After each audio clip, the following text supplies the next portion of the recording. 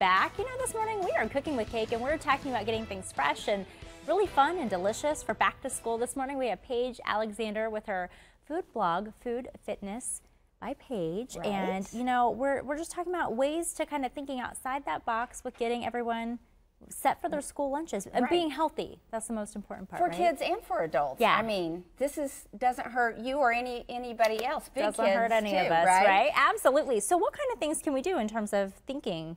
Well, what I like most is make sure that you include a fruit and a vegetable in every day and make it fun for the kids. Involve them. Do a little fruit chart or a vegetable chart and maybe a fruit of the day or a vegetable of the day.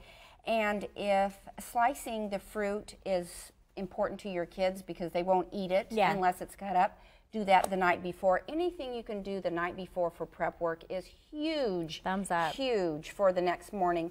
And if encouraging them to eat their vegetables, if you need to add a little ranch dip or hummus or peanut butter, that doesn't hurt. Try to stick to single ingredient snacks like the almonds or the cheese sticks. And when it comes to chips, I love doing the baked vegetables, the roasted vegetables, like these kale chips. I have up on my Facebook page, Food Fitness by Paige, right now, an article that has all these recipes. Is this hard to make?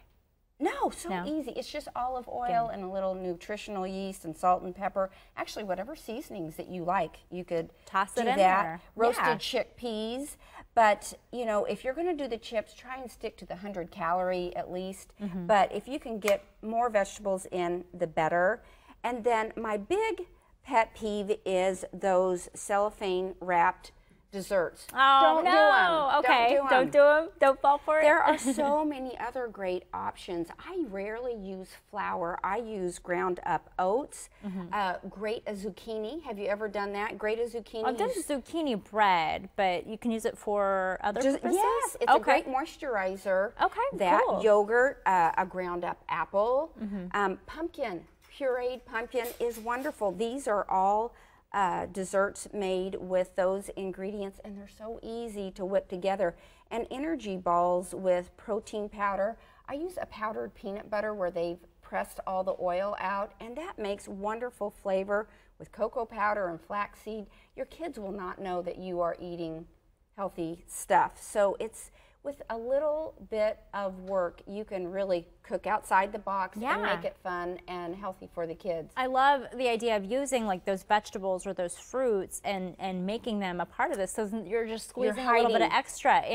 They'll never know. They never know. And it really does smell quite delicious in here. I'm not fibbing on that one, and maybe I'm just hungry, but I think these are great ideas for people with going and approaching, the back to school stuff. I know it's easy sometimes to grab those things that are wrapped up, but that planning, it really will make a difference to your kids' health. The big thing is involve your kids in making these. Like you said, they're easy.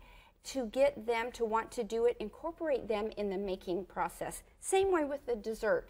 Have them be in the kitchen with you making it, and they're much more likely to be compliant, right?